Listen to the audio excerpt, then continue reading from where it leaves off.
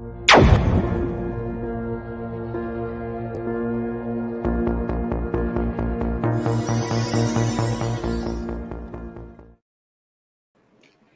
afternoon from Japan, APO viewers.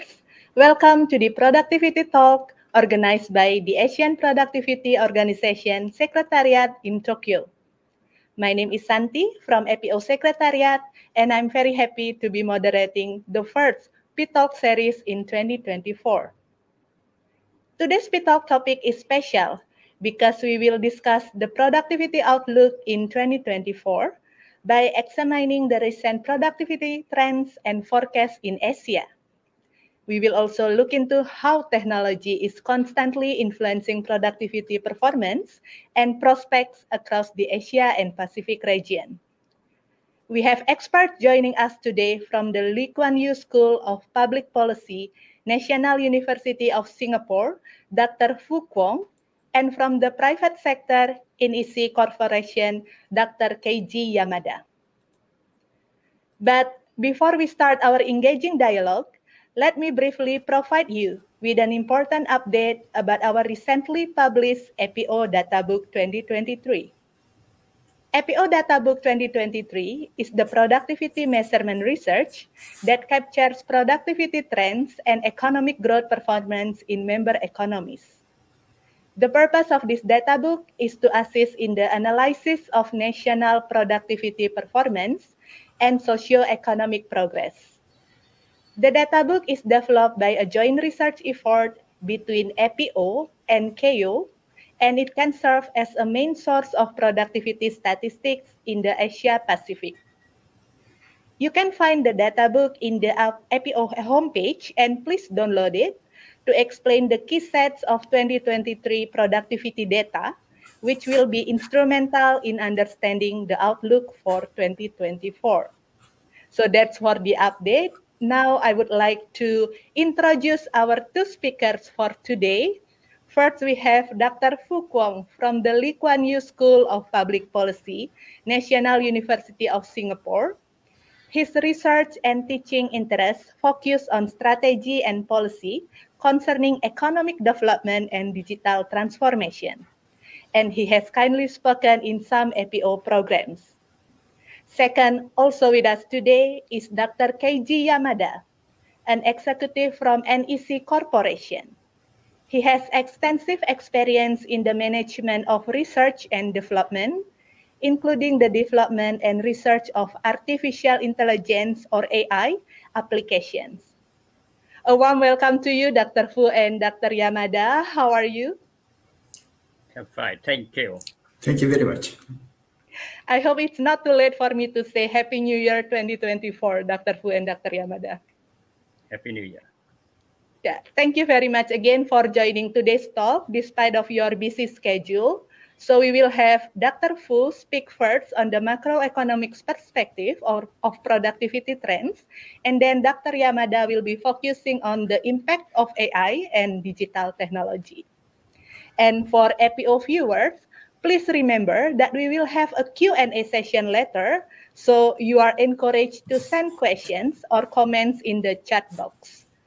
Now I invite Dr. Fu to deliver his presentation. Dr. Fu, please. Thank you.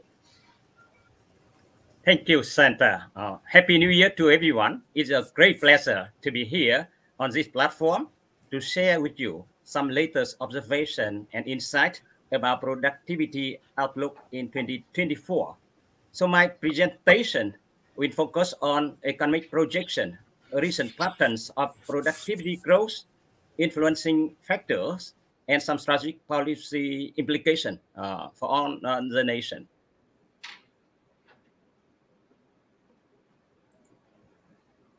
So in my presentation, first I'm talking about economic forecast for 2024, and then I discuss the recent pattern of productivity growth in Asia, and actually mentioning a lot of results coming out from the APO data report, productivity report, and I find it extremely helpful for all of us to look at to infer policy implication. And the last one, I'm talking about influencing factor and policy implication for every country in Asia to promote economic growth and productivity enhancement. So economic forecast for 2024. Here, actually, that's the latest forecast coming out from the UN report in January. So actually, three things coming out here. The first one, economic growth in 2023 turned out to be better than projected in mid-2023, worldwide as well as across major economy. That's surprising because at the early 2023, we observed a lot of shocks and uncertainty, and somehow projection must be quite conservative, but it turned out to be better than we expected. So globally, economic growth actually in this year is recorded at 2.7%. So 0.4% percentage point than the projected. And the two countries here, and actually two main regions here, East Asia and China, South Asia and India, actually also outperformed the projection. So China, East Asia actually recorded 4.9% for GDP growth, and India 6.3% growth. However, for 2024, actually the UN and other international organizations still maintain some conservative projection. So they expect actually growth actually would be slowed down compared to 2023. So that's what actually we have to look out for. One actually the key observation here I would like to share with you actually the outperformance of South Asia compared to East Asia. That's a very interesting development. So India, South Asia now expected to grow at 5.2%, led by India growing at 6.2%. So significantly higher than East Asia, growing at 4.6%, and led by China just 4.7%. So that's very interesting development in recent year.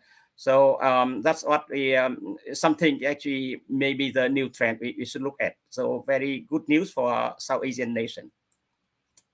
And compared to the last 10 years, East Asia somehow actually experienced slowing down in economic growth, but still very robust compared to other parts of the world.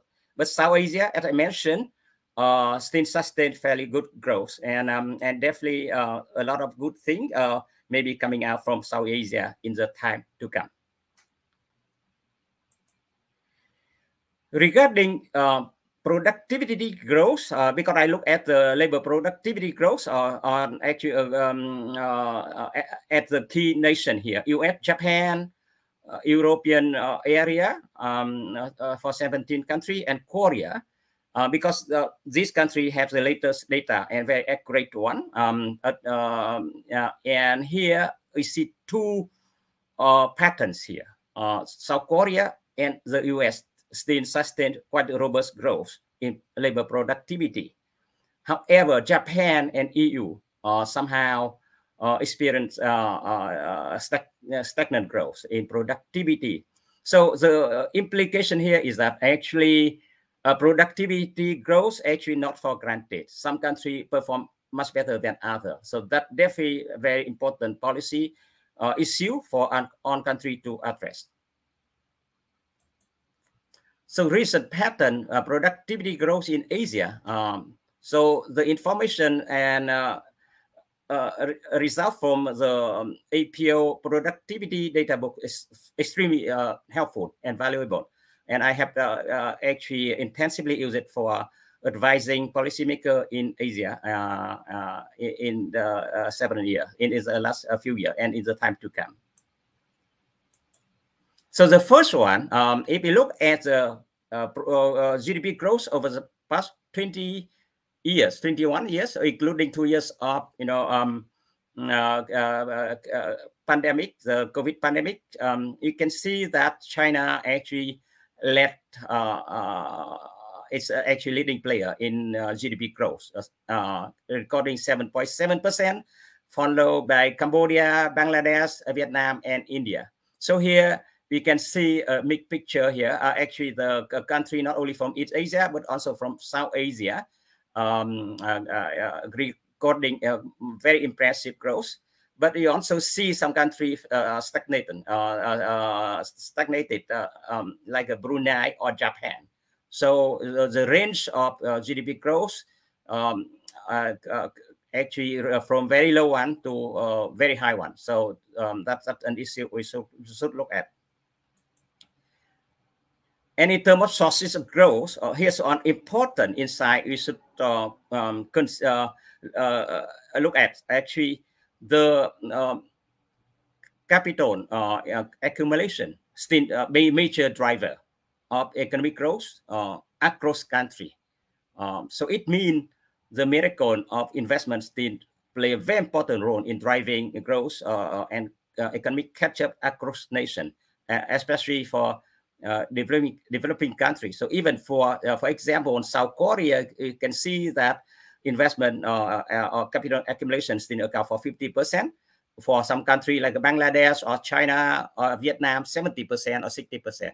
So it means actually economic reform very important to foster investment, while actually investing in digital technology and green transformation also play an important role. We will discuss later.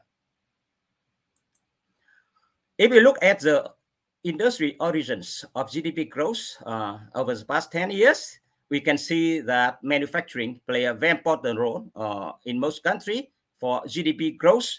But other sector like finance, trade, and transport and logistics also play an important role. And at the same time, TFP growth appear to be quite increasingly important source of growth.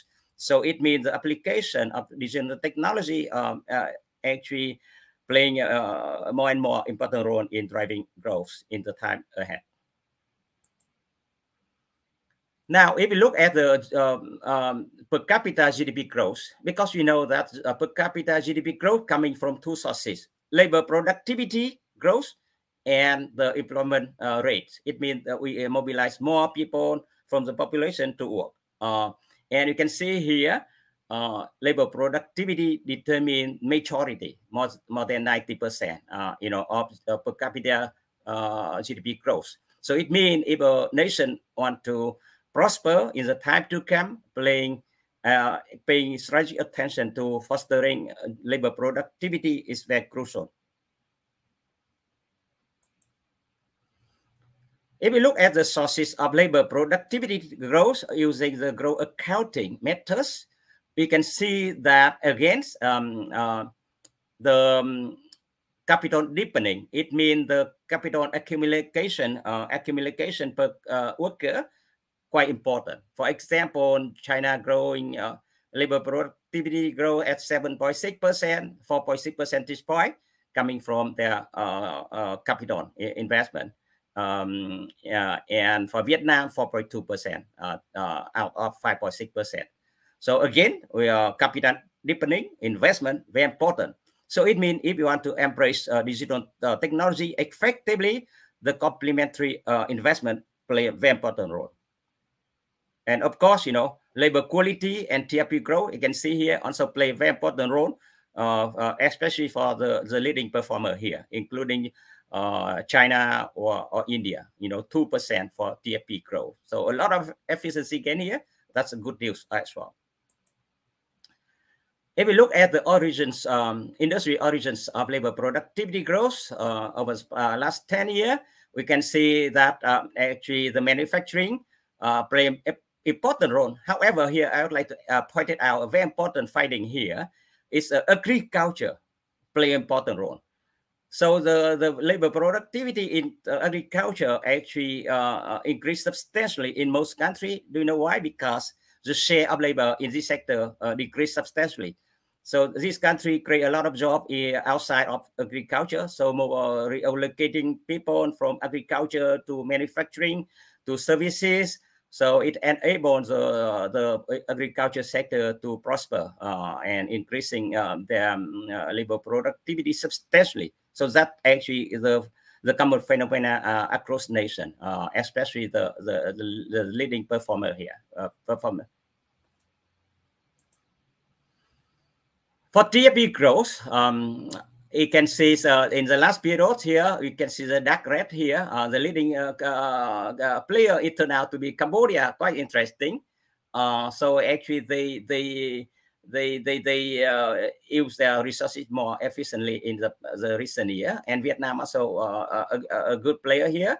Taiwan 2.1%, Singapore 2.1%, China 1.7%. So we can see a number of countries achieving TFP growth exceeding 1% here from Hong Kong onward here. That's also interesting pattern to observe. One thing here, and Dr. Yamada, actually to complement my this observation later on, but I would like to emphasize that ICT research and development capital share in GDP growing. The stock compared to GDP in 2021, it means the latest data here, very high for some country, but slow for some other country.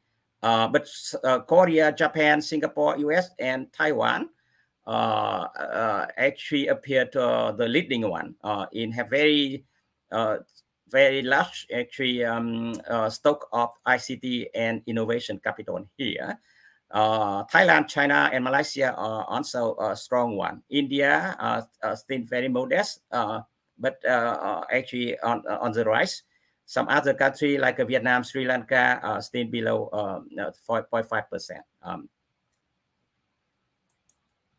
Now, if you want to drive productivity growth, I would like to emphasize the importance of the factor underlying this. First of all, we have to understand the 8 global mega trends that actually shaped the patterns of economic growth in the time to come. The first one, uncertainty, unpredictability, and unthinkable. That actually the major characteristic we should consider for our efforts to promote economic growth. So it also implies that economic reforms and decisive leadership play a very important role in overcoming these challenges. The second one, global integration and global supply chain reconfiguration play important role. So geopolitics actually plays some role here, but global integration, especially in Asia, is still quite robust. And we see the rise of Asia. As I mentioned, China, India, and ASEAN and other parts of Asia actually enjoy some robust growth compared to other parts of the world. And they not only promote economic reform, but also foster the efforts to embrace digital and green transformation. And we also see the urbanization taking place here quite robustly. So if you have time, you can look at the metro system construction across the city in many countries here, also actually as speeding up. But we also see the concern here, population aging in some nations, like in Japan, South Korea, and Thailand, for example, and China and Vietnam. So it means some country here in face the risk that getting old before getting rich. That's a big challenge. But two major drivers of economic growth in the time to come, definitely digital revolution, especially the AI, the generative AI and digital transformation. And the second one, it's renewable energy development and green technology progress.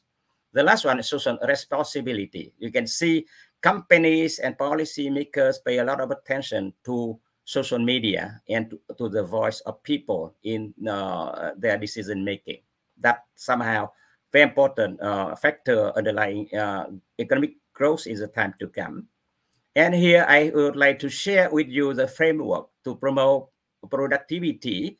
So if you want to promote labor productivity, because labor productivity determines the compensation, 50% come to the worker as a wage. but 50% come to the capital owner, so that enhance the attractiveness of investment. So capital deepening here, that's important to determine the productivity growth, as we see across nation.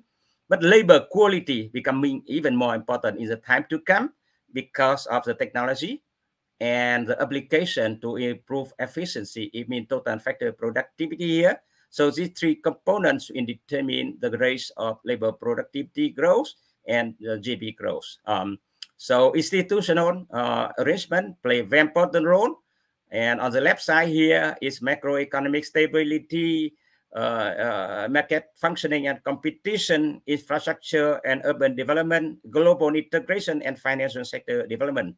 On the right side here, I would like to emphasize the importance of education system, innovation and observative capability, cluster development, structural change. It means allocating the people from lower productivity to high productivity sector, and also social inclusiveness. And the major pillar under on of these efforts to promote the determinants of growth actually are digital transformation and a green transition. So here I also try to draw the policy implication for fostering productivity growth. The first one, based on my research, I see the productivity mindset very important. All policymaker and business leader have to engage in reimagination of the future and understand clearly the global mega trend that shape the future. The second one, innovation become critically important, and we have to challenge the status quo. We have to change. That's important thing. The third one, learning capability and knowledge acquisition. We have to foster the effort to acquire knowledge and learning. The next one is resource mobilization and deployment. If you have a lot of resources, but we do not deploy them very well, I mean the structural change here, we do not make it. So focusing on embracing the higher productivity sector or location to foster resource mobilization to higher productivity area, that's important thing. Number 5 here is synergy enhancing collaboration and partnership. This actually amazing treasure all nations should embrace. So turning enemy to friends, turning the the partner historically rooted conflicts to be your allies into the future important, rather than just focus on fighting. That's not a good thing. So I do believe that ASEAN country and Asian country now set a good example for other part of the world in moving forward. Number 6 here, digital transformation and AI deployment play a very important role, and we cannot imagine how powerful they are in the next 3 to 5 years, and 2024 should give us some amazing example again very soon. So they not only help us to enhance the operational excellence, but also foster synergy through the platform economy, and also foster a company to come up with new business model, very innovative one. The next one, green transformation, circular economy, and renewable energy development will take a new height to the new height. So $1,000 billion will be invested in this area in the next few years. And the last but not least, resilient on way, the major characteristic for on policymaker to consider seriously, given that we face so much uncertainty and even unthinkable in 2024 and in the time to come. Thank you very much. Thank you very much for the insightful presentation, Dr. Fu. This is so interesting to know the broader productivity trends. Now, let's explore into how these trends are actually being realized and further in the corporate sector, especially through AI and digital technologies with Dr. Yamada. Without further ado, Dr. Yamada, please deliver your presentation. Thank you. Okay, thank you, Santi. So, Happy New Year. I'm very happy to be here and to share my insight on the 2024 productivity outlook with the old participant. So today I'd like to introduce my insight on 2024 productivity outlook from the viewpoint of AI and digital technologies. So a top Goldman Sachs analyst, Peter Oppenheimer, said, "World is moving into a new super cycle.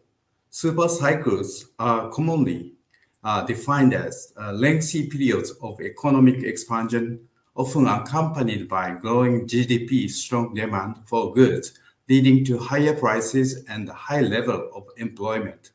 He said, "An improvement in productivity on the back of the application of AI could be positive for growth and, of course, for margins. Artificial intelligence and decarbonization will be driving factors that will boost the global economy to a new super cycle." So I'd like to see 2024 productivity outlook from the viewpoint of AI and digital technologies. So before introducing 2024 outlook of AI and digital technologies, let me review changes after 2020. The impact of the COVID-19 changed our mindset and forces us to accept dramatic changes by digitization in our daily life. So examples are e-commerce, food delivery, grocery delivery, cashless and digital payment, work from home, and online meeting. The right figure shows that the e-commerce sales in the United States jumped up between the first quarter and the second quarter of the 2020. So during the recovery from the COVID-19, we faced the social environmental changes and found that several new technologies were effective for our productivity improvement.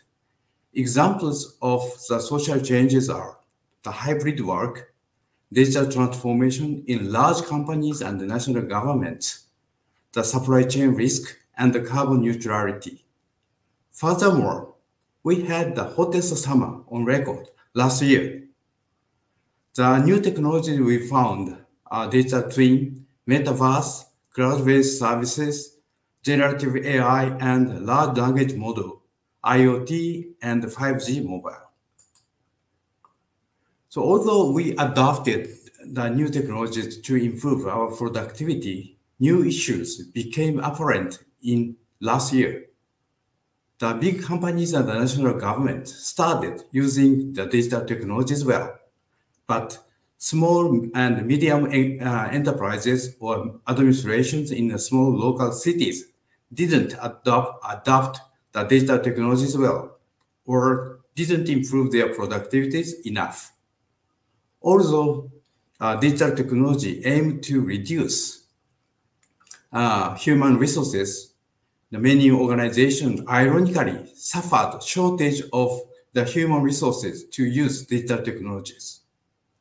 Adoption of the digital technology revealed an information gap between the senior management and the business field. The digital technologies produces a long, seamless value chain and supply chain. But we found there were risks of hidden pitfalls over a long value chain. We thought we had integrated all systems in our organization together. However, we found that there were still various kinds of fragmentation and non-interoperability in our organization. Furthermore, we found risks of the AI. AI may tell a lie. AI has an unethical nature. And we found it was so difficult to balance between the carbon neutrality and economic growth. So in 2024, new additional technologies will be developed to solve these issues I showed on the previous slide. The right-hand side shows the new technical trend in this year. There are human AI robotics collaboration, no code, low code for AI applications, AI orchestration, risk analysis of complex systems, distributed organization, responsible AI machine intelligence, and acceleration of sustainable technologies. Let me explain the details of some of them. So as I mentioned, some industries, such as nursing care, agriculture, and warehouses, haven't used intelligent technologies yet.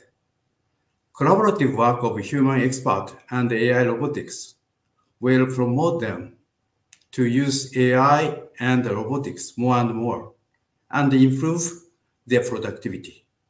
The technology can automatically, dynamically, optimally assign tasks to machines, robots, and human workers. So one use case of the technology is sustainable farming support.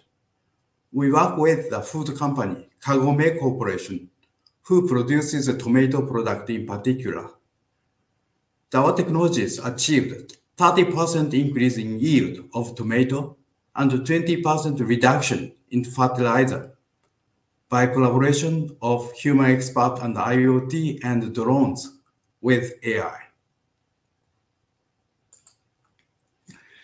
AI orchestration is another application. The technology to integrate the customize the heterogeneous AI systems and the heterogeneous dataset to solve complex real problems. The central figure shows the mechanism to control traffic dynamically. It can optimize all traffic signals in a city to minimize the queues at every junction. It can also quickly recover the normal traffic from an accident.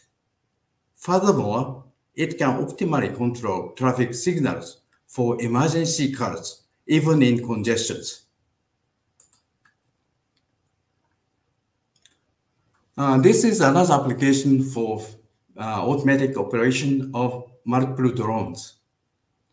Inter-AI negotiation coordinate multiple operators to automatically optimize the path of the many drones and air flight.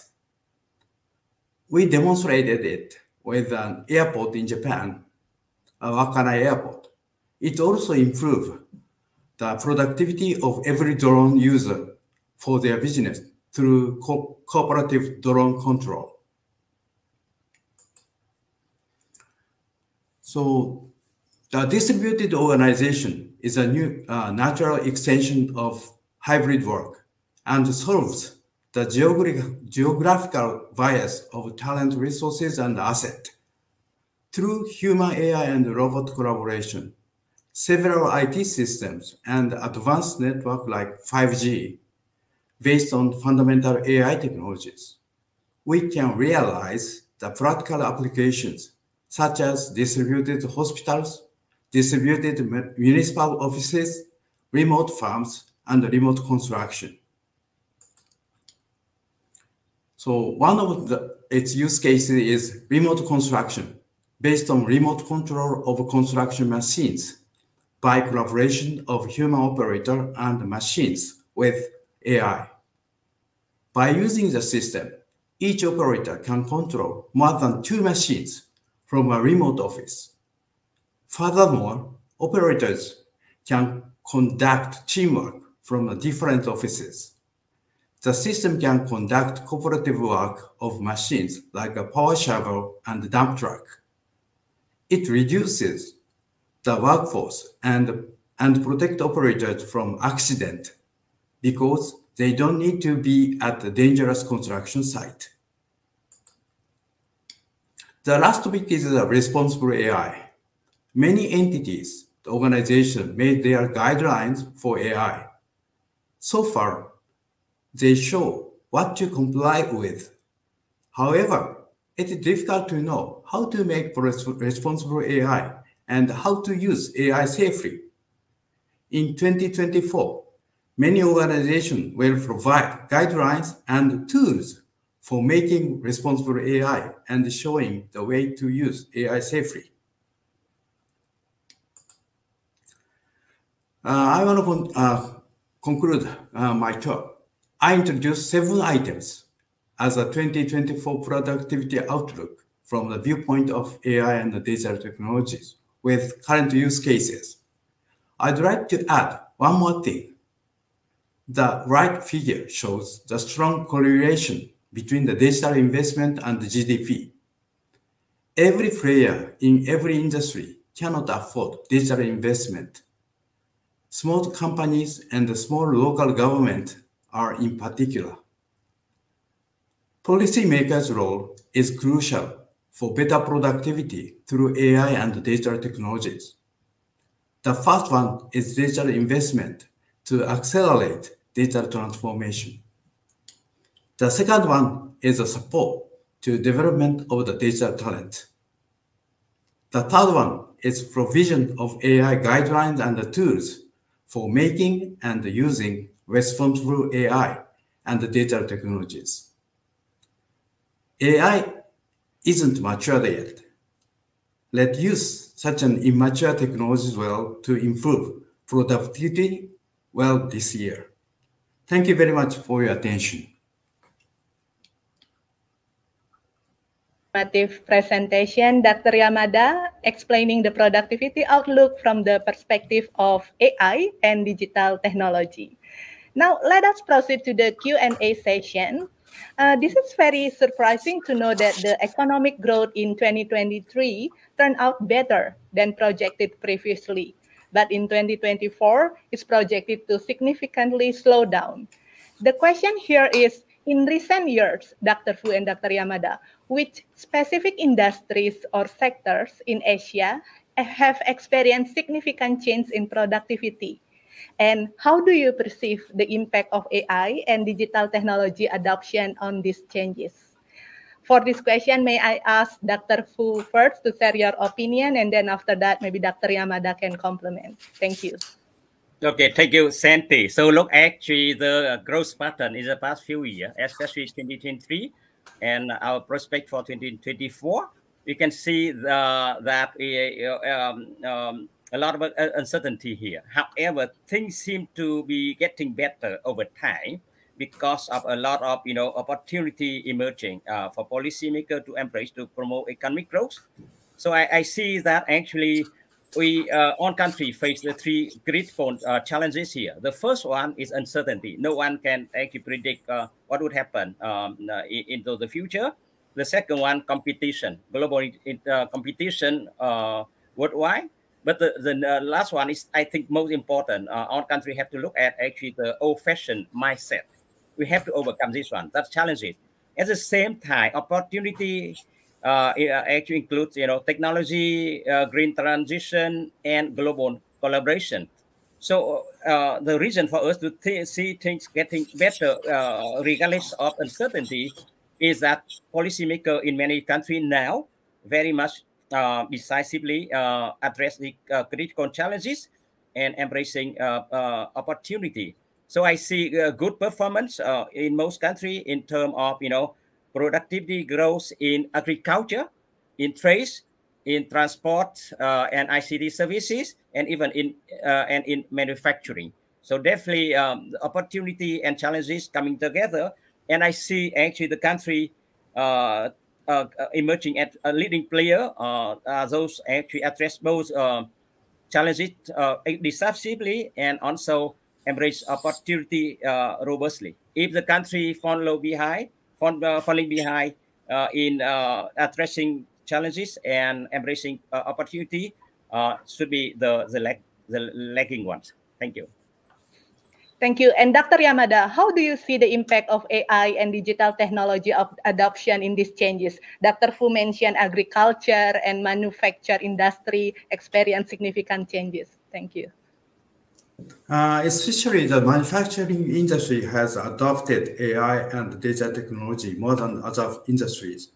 The technologies are the automation, robotics, intelligent machines, AI, and so on. They helped workers in industry to improve their productivities itself. The technology improved the total factor productivity and extend the amount of the international trade. as Professor Wu said, I agree with him. So agriculture and some logistics and other industry can also introduce some data technology as well. So this year is the first year to utilize the AI technologies more. Yeah. Okay. So thank you very much for the wonderful answer, Dr. Fu and Dr. Yamada. So we received some questions in the chat box from APO viewers. This is one of the interesting question. I think this one is for Dr. Yamada. So the question is from Mr. Amit Kumar. So the question is, with the increasing adoption of AI and automation, what strategies should business adopt to balance technological advancements with the human workforce? This is interesting. So the question is about how to balance. Dr. Yamada, please. The first one is, please go back to the first one now. The barrier, biggest barrier, yeah. I think some small and medium-sized company will utilize AI, but the most important issue is the shortage of the human resources. The very limited number of the resources can utilize the data technologies. So then we should train and educate the workers to utilize the AI. So I want to share some example of the Toyota Motor Corporation. 2 or 3 years ago, the chairman of that company ordered all employees to utilize the digital technologies, and also they built some very good organization to educate the all workers to use the AI.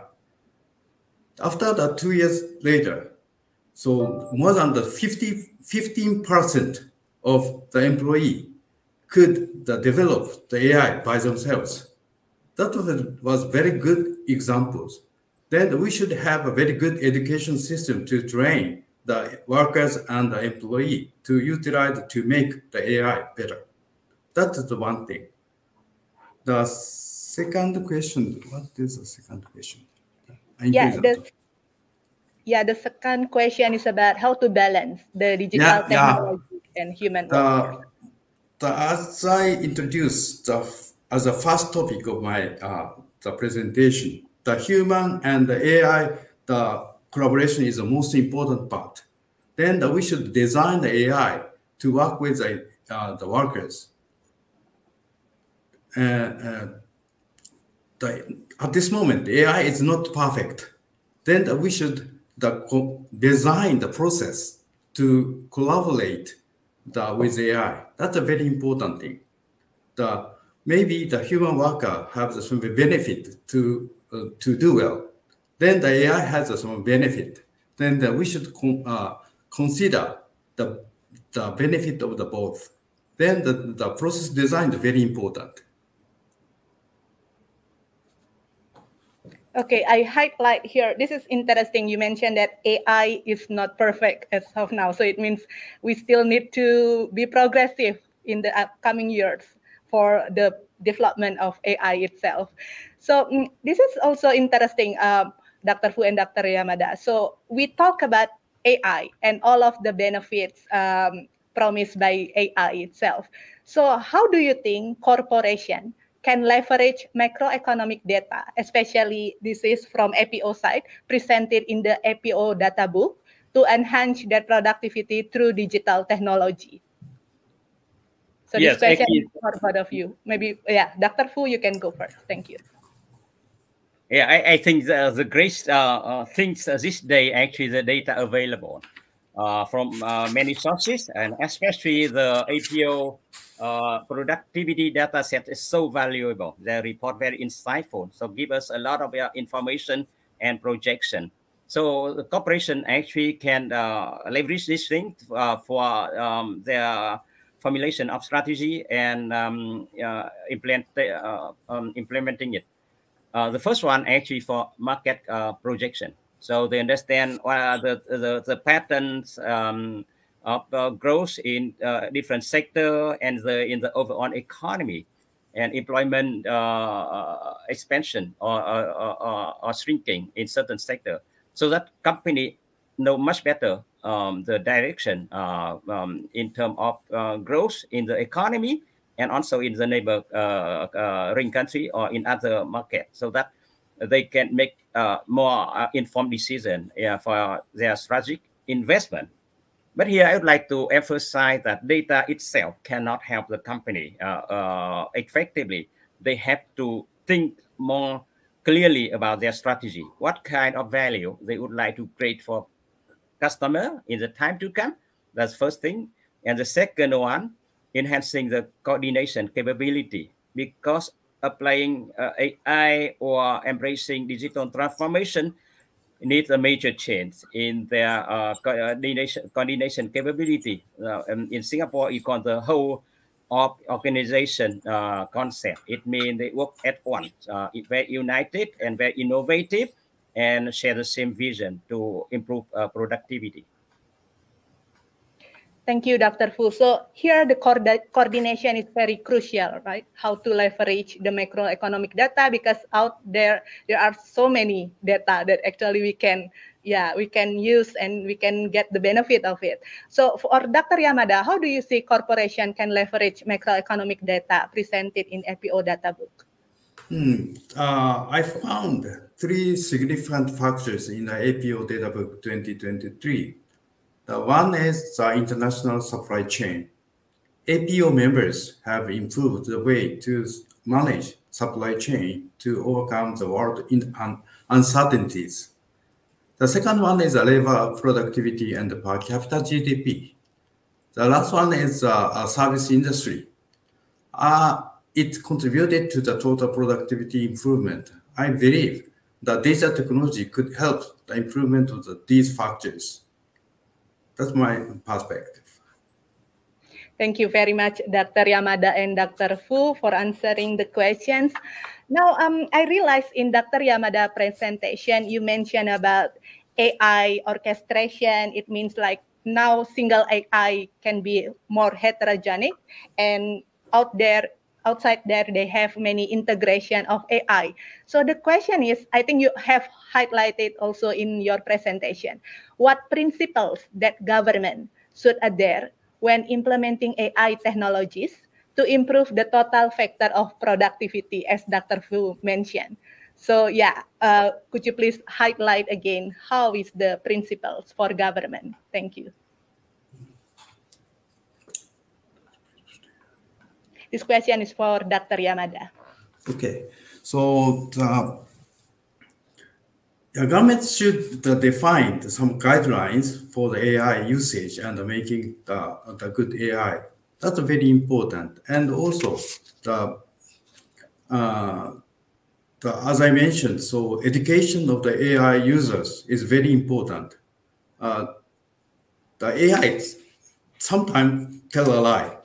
So we should not believe all things AI said. So then we should cleverly, wisely select the answer from the AI. That is our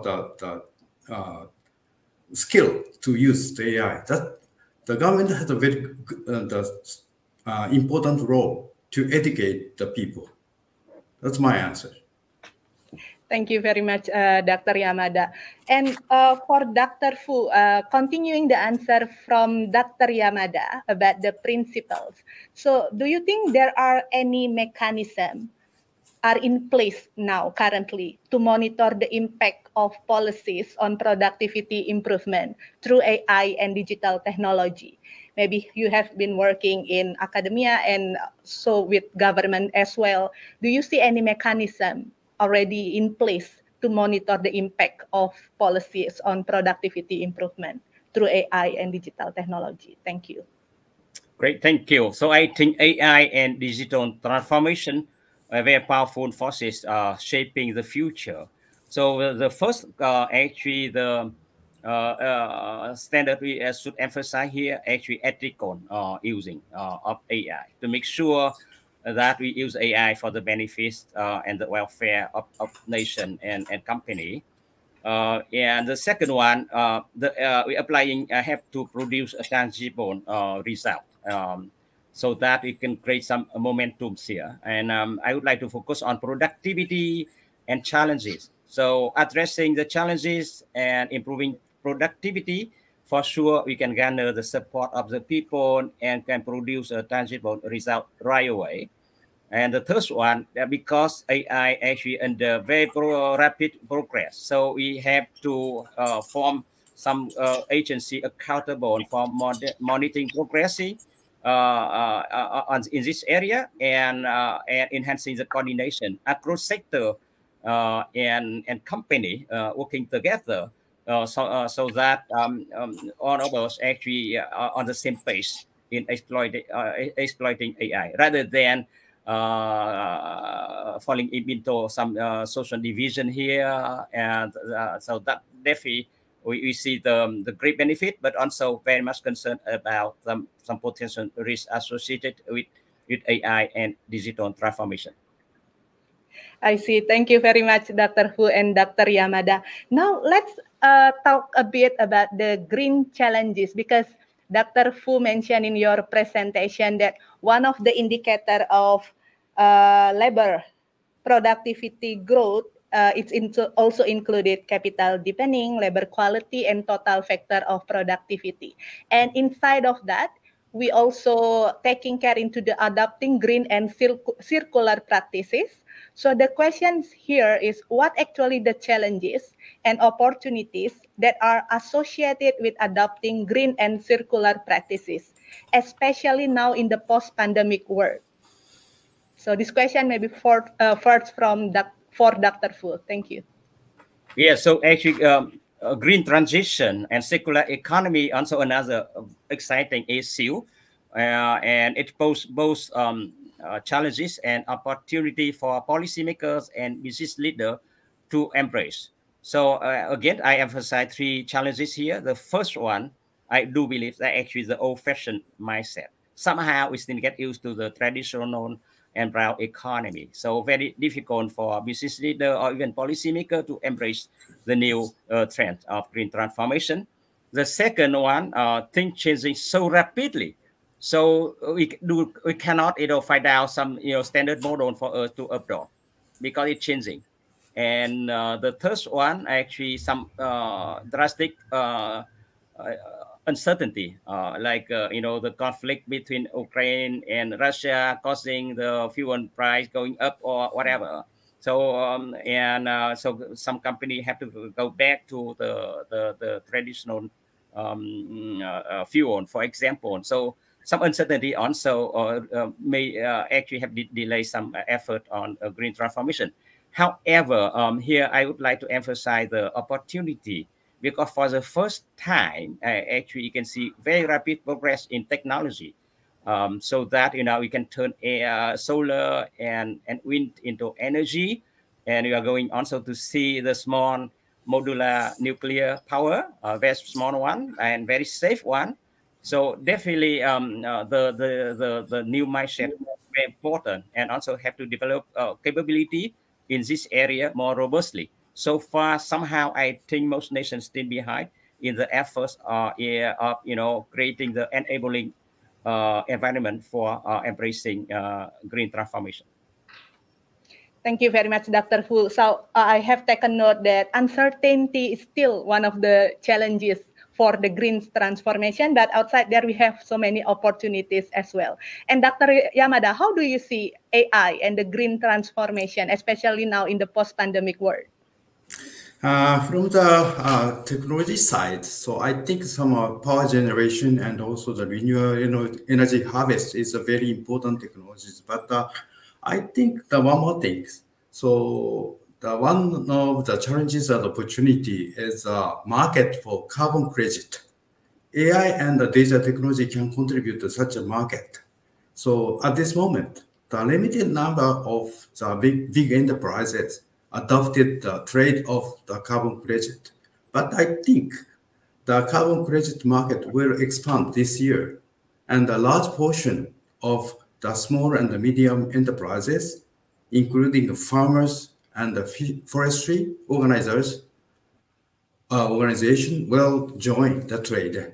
They will start to join the market for carbon credit. That's my answer. Thank you very much, Dr. Yamada and Dr. Fu, for your wonderful questions. This is last questions because we almost ran out of time. So what do we expect in 2024 when it comes to productivity performance of APO members' economy, given the many uncertainties that we are now experiencing? For this question, may I ask Dr. Yamada to share your opinion first? Thank you. Okay, so the APO members will utilize AI and data technologies in real earnest. The technologies will improve the productivities in many industries and organizations. They will be able to overcome the uncertainties dynamically and adaptively to the rapid change of geopolitics and economics. Then we should work with AI and data technologies well to improve our productivity. That is my answer. Dr. Fu? Yeah, actually 2024 should expect exciting development because AI and new technology now penetrated across nation and not like before. Now a billion people can have access to this technology at low cost or even no cost. So definitely you can see a lot of innovation and innovative application of AI and technology in everywhere, even in remote area. So definitely we should expect some, unprecedented progress in prosperity and in standard of living and in commitment of the people to move forward. So here we can see progress not only in East Asia, but also in South Asia. Actually, in my research, I actually say excited to see a lot of development even in very poor country before, like Bangladesh or some part of India, for example, and now we can see prosperity everywhere. And technology and green transformation should be the major pillar driving this forward. Thank you very much. That's for today's Q&A. So we thank Dr. Fu and Dr. Yamada for sharing their insights on the topic of Productivity Outlook 2024. I personally feel we had a very enriching discussion today and learned that emerging challenges in productivity still exist, especially when we go back to the basic determinants of productivity growth as explained by Dr. Fu. However, with the crucial roles played by policymakers and digital technology, we can remain optimistic about achieving the best outcomes as highlighted by Dr. Yamada in his presentation with AI and robotics collaboration with human as a good example. So now I would like to ask for a final message from both speakers. So maybe just quickly, 1 minute. So first, I would like to invite Dr. Yamada, a final message, please. Thank you. Okay, 2024 is the first year to utilize AI practically. Now let's start with the AI for the very small step. Then we can replace some of our process by using the data technologies more. Thank you very much. Thank you, Dr. Yamada. Dr. Fu? Yeah, I would like to emphasize the importance of synergistic partnership across nation and across company and organization. We have to work together to produce a lot more for our own generation, but also for the future generation. So I'd like to emphasize three critical pillars underlying the synergistic partnership here. The first one, strategic trust. We have to enhance that one. The second one, we have to have a high sense of responsibility for the future generation. And the third one, definitely we have to share a vision that we have to leave behind a much better planet for the future. Thank you. Thank you very much, Dr. Fu and Dr. Yamada. We also thank our viewers and hope that this talk provides a comprehensive and forward-looking perspective on productivity performance for navigating the complex landscape of productivity in the Asia and Pacific region. Please tune in our forthcoming talks to learn about different topics that affect the productivity of individuals, organizations, and economies. Please stay healthy, stay productive, and goodbye for now. Thank you. Thank you. Thank you so much, Dr. Hu, Dr. Yamada. Great.